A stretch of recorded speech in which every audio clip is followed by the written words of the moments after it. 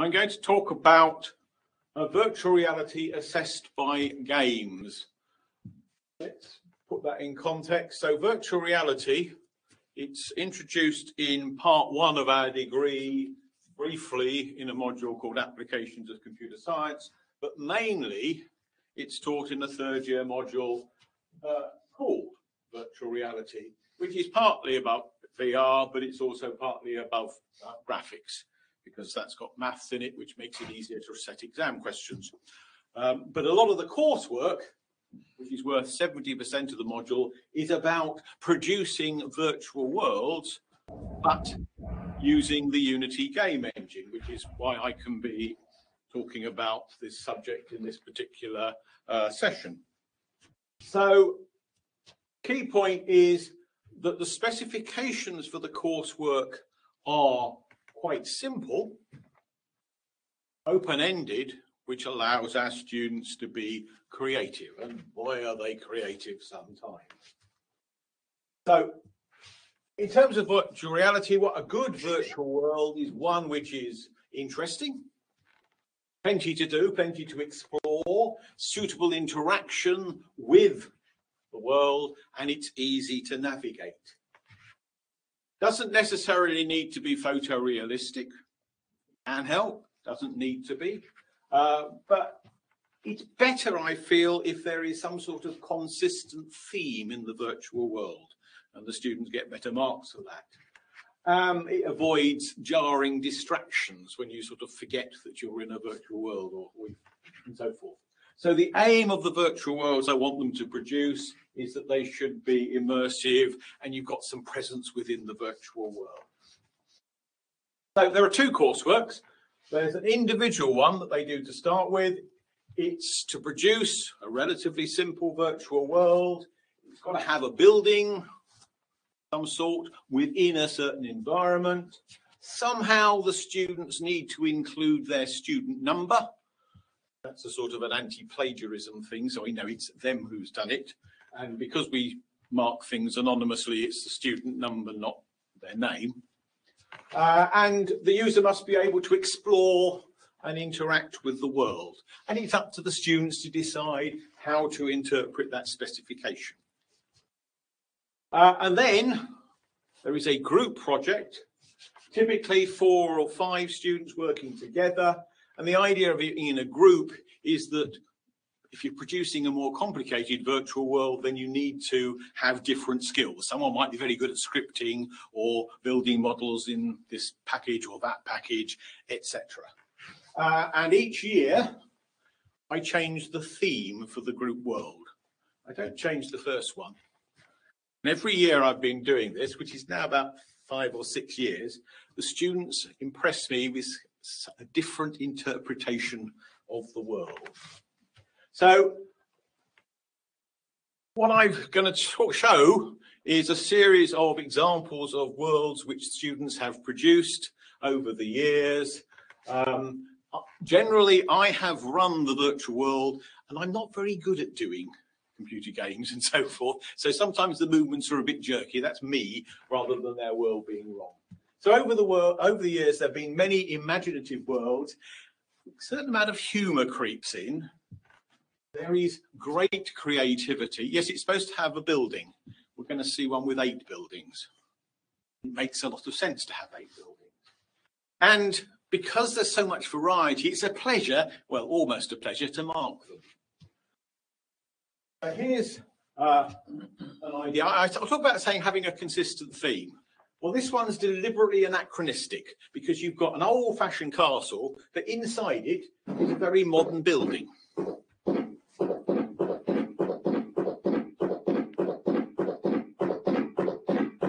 Old castle, modern building.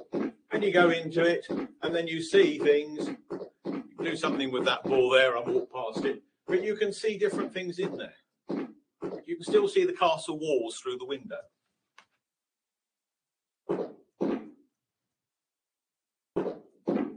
Let's move on to next example. Some of them turn the world into a game. So in this next one we're going to show you have to go into the house, pick up the student number, then take the student number to the teleport, where you'll be sent to a room where you'll see a photo of the student. Now, as I said before, the student has to have their number in there, not their name, because I'm supposed to mark it anonymously. So you might think, well, how are we going to see a photo of the student and not break that? So here we are, going into the building, inside the world, inside the building. Quite nice feature, you can still see a map of where you are. Oh look, there's the student number. Can we pick it up? A bit fiddly when you're bad at moving around in a virtual world like I am. But I did manage to pick it up. And then, I've got to find the teleport zone. So, outside, teleport zone. Oh, there's the teleport. Yes, bing! Ah, yes. There's the photo of the student. But no, I don't recognise him. Bit of humour. This one, a museum. Now, as I said, Lion, as in Reading, in Reading, in the Abbey Park, you can see the statue of the lion, which you could just briefly see. And you go inside a museum. Something to do is a bit different. Well, there's something behind the bookcase. Yeah, open. Oh, look, there's a dragon. Just something a bit different. Then you can go back outside and carry on exploring. Move on.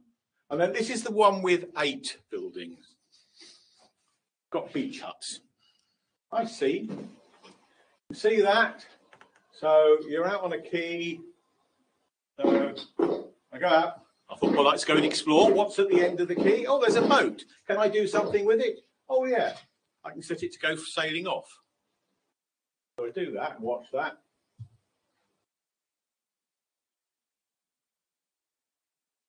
And then I'll come back and say, well, the buildings, right.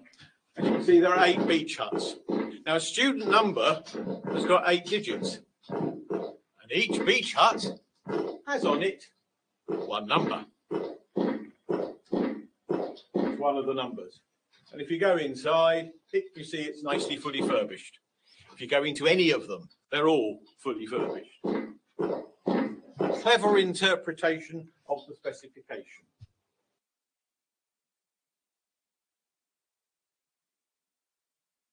Some students do a lot.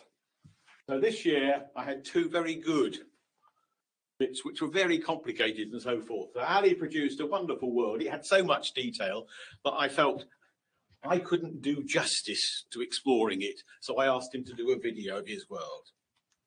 Jamie produced another world with a sort of game element in it, because you first had to find a PIN code for the safe. You then had to go and find the safe. Inside the safe was a key. Having got the key, you then had to go and find the boat to go to the building where, when you go inside, which you have to unlock using the key that you've already picked up, you can find the student number.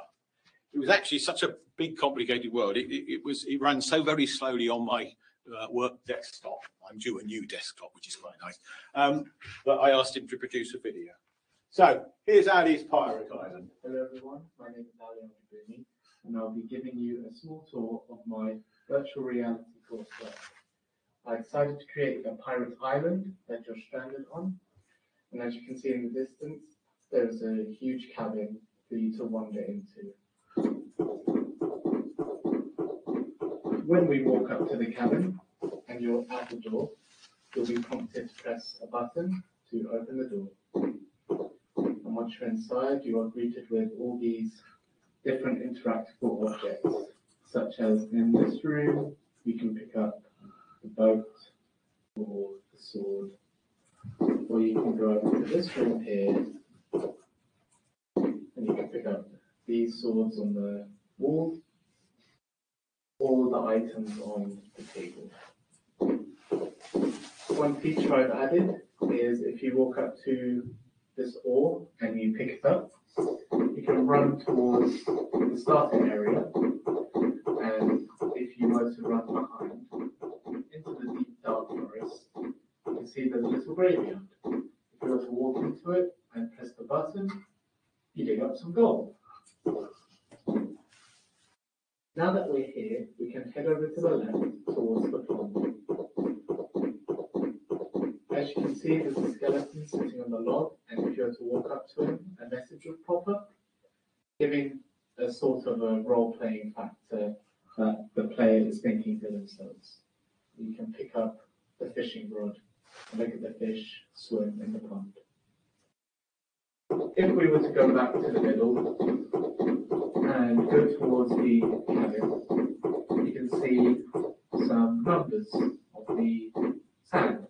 And this is my student number, but what you can do is you can walk into it and a message will pop up, kind of giving it a survival feel that someone used to be here.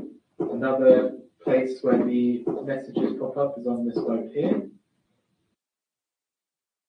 And last but not least, my final but favourite addition to this is if you were to walk onto this plank and you were to press the button, you can drive the boat.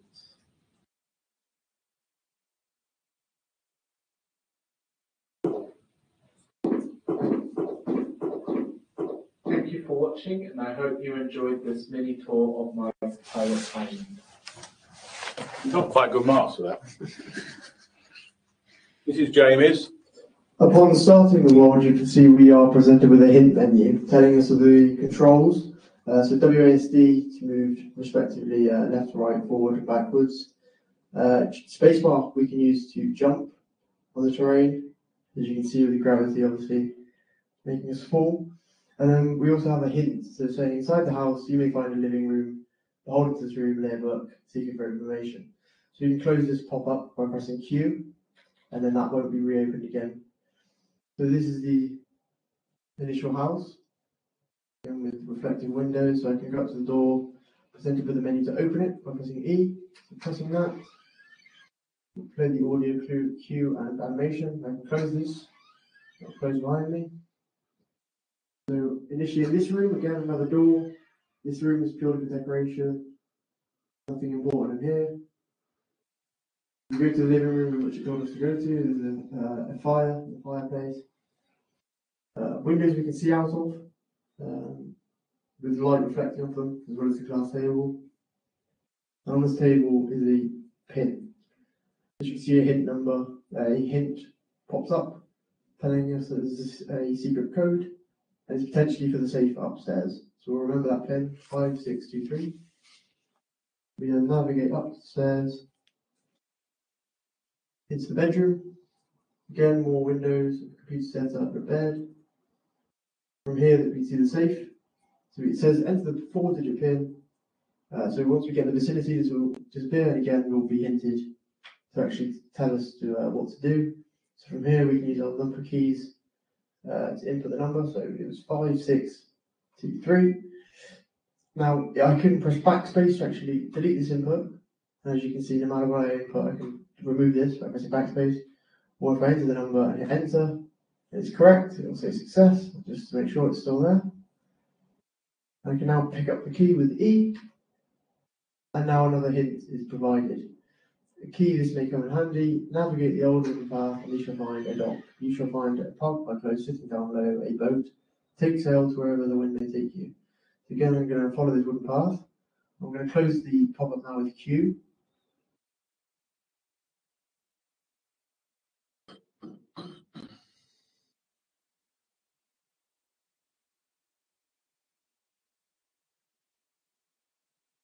That's where we came from.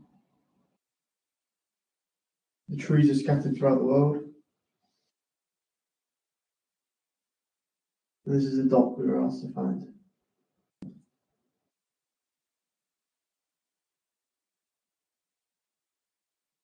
So from here, now we're next to the boat. I can sit on the boat with E. I can also get off the boat now that I'm on it. You see I can walk about, I can get off the boat if I wish. But I'm going to sit on the boat again, and this time I'm going to press R to drive. Now I'm being escorted by the boat to the destination. I cannot move, I cannot jump, but I can look around. I also cannot exit the animation.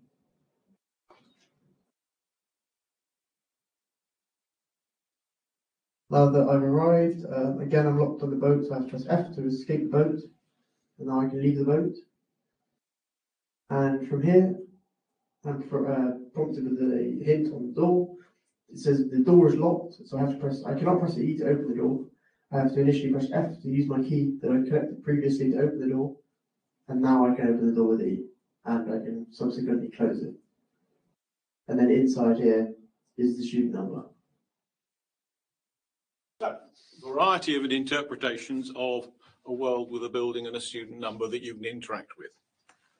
We have a question. That one had audio where the other ones we've seen didn't have it. Is that right? It's up to the students whether they put audio on or not.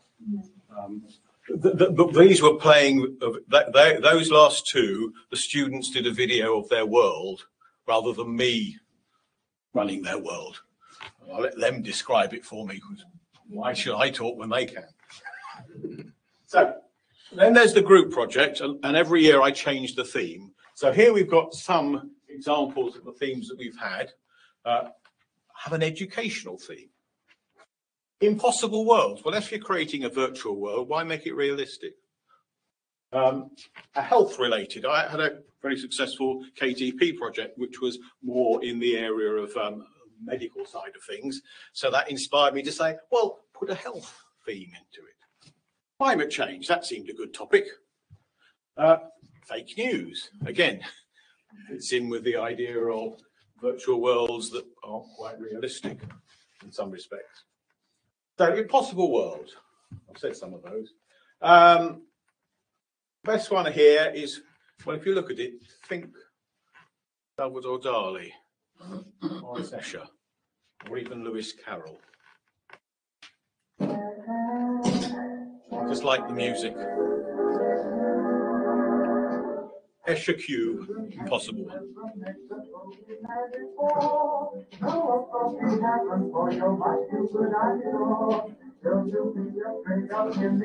Go through a portal. Different version of the same world. Oh. What happens if we fall down there?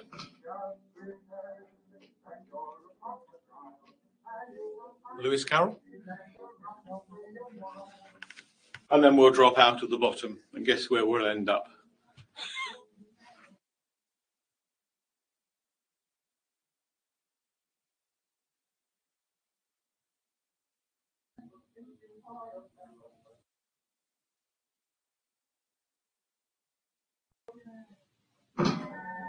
Here we come, and we're back where we were.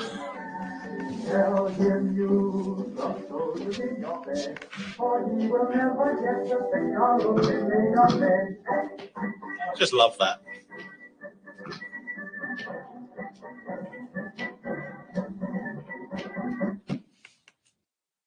And the health one. Virtual reality has often been used for health-related issues. For instance, it can be a distraction for pain and so forth.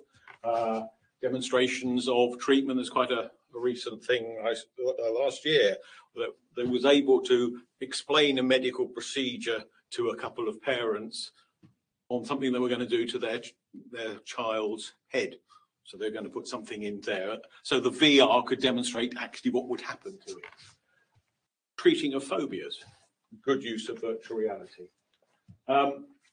So I was, as I said, I was supervisor of a KTP project, which was about moving training for medical practitioners, GPs, practice nurses, etc., from traditional face-to-face to online. And 18 months into the project, COVID's hit, but we were ready. Perfect timing for a project. So yes.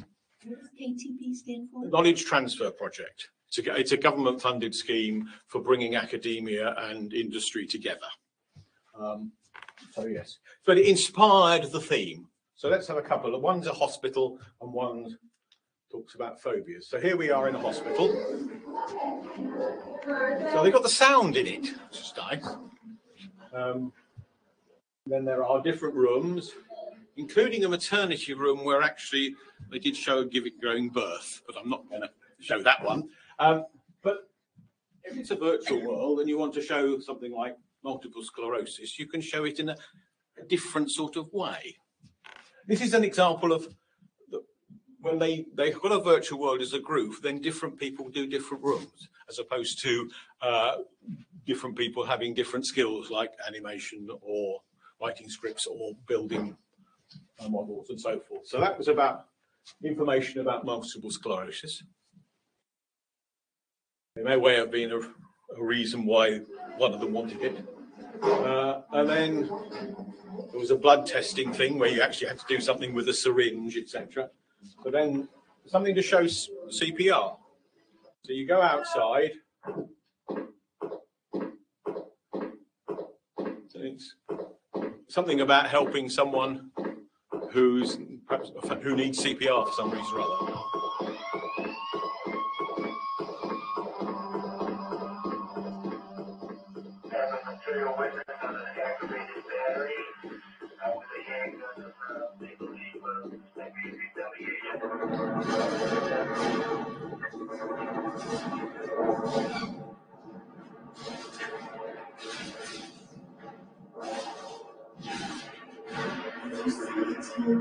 Suddenly collapse, it's important to act fast. Helping to save a life is easier than you might think.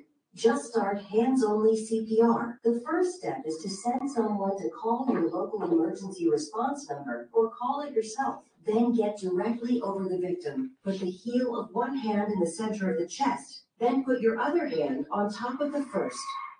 Then push hard and fast in the center of the chest until help arrives. It's important to push, giving 100 to 120 compressions per minute, which is about the same tempo as this song.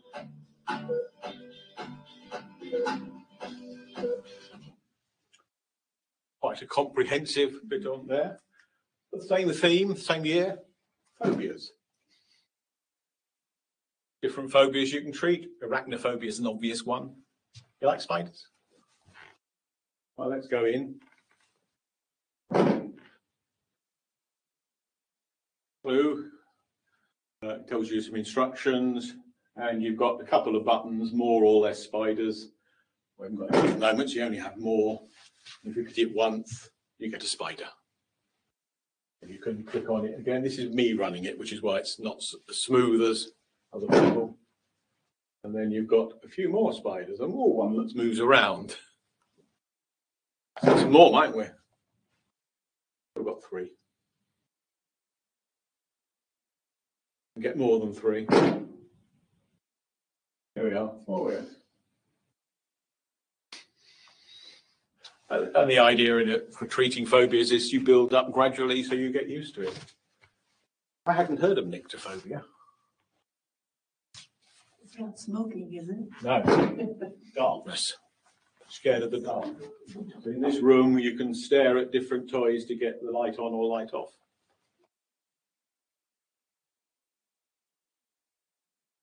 And then look at the monkey on the left. You come back to the main room. And then another one. There was one on claustrophobia. This one's on sort of acrophobia, sort of fear of heights and so forth. So again, you get used to it by going up at height to a little bit. Again, they've got instructions there. Then you go along. And then you have to jump and bounce back up. I forgot to show the instructions. Up we go. Whee!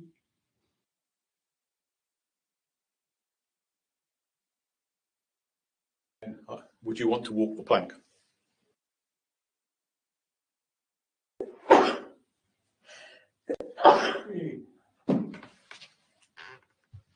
Then fake news. Well, again, lots of ideas, variety of them.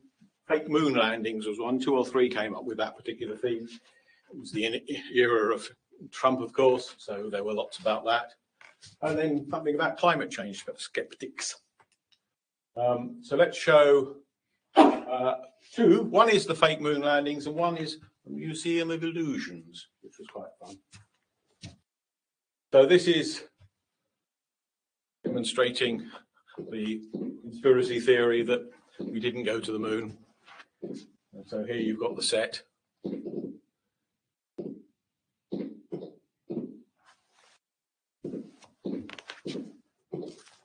go around and visit behind the scenes.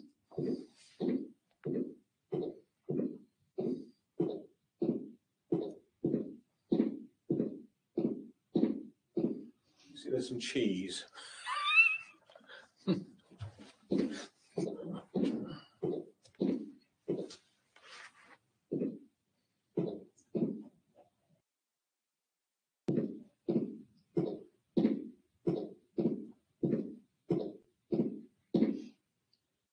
You can see it at different points. I don't think there's much more, so I'll move on to the next one. Fake news, fake Museum of Illusions. Quite clever. There are 8. I managed to find 7.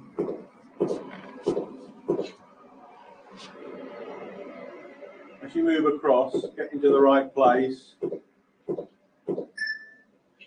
you can see the word illusions. Go inside. Classic example of an illusion, Ames room. Crouch down to have a look. And you can go and actually sort of see what it's like, the actual thing.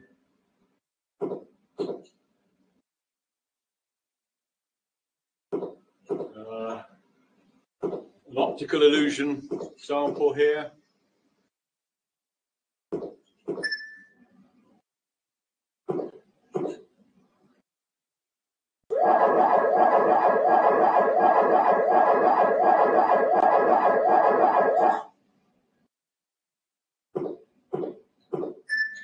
Another illusion.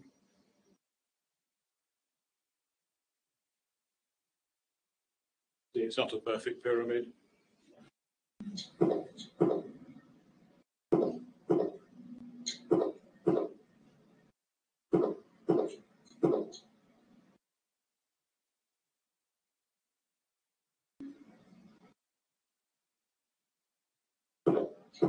This one's quite fun. I just didn't navigate it very well. One of the Mona Lisa is fake. Click to find out which one. Yeah, now it's the wrong way up.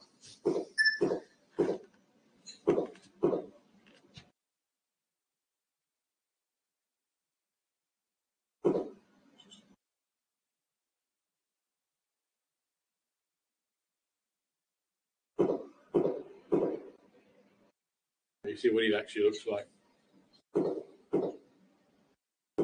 So I found 7 out of 8. I'm not quite sure what the 8th one was. So comments.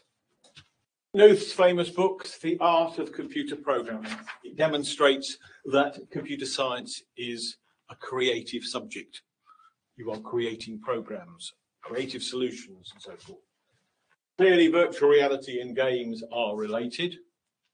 It's thus fitting, to my mind, that the virtual reality coursework is there to allow creative interpretations of the simple specifications I give them. And that allows them to include a game element into their virtual worlds, where appropriate humour, and they are quite humorous on occasions. And hopefully the examples that I've shown show some of these. And they did most of the work, not me. I just facilitated it. So thanks to the various people, I had to go back a few years to try and remember who did what. But those are the people who did either the individual or the group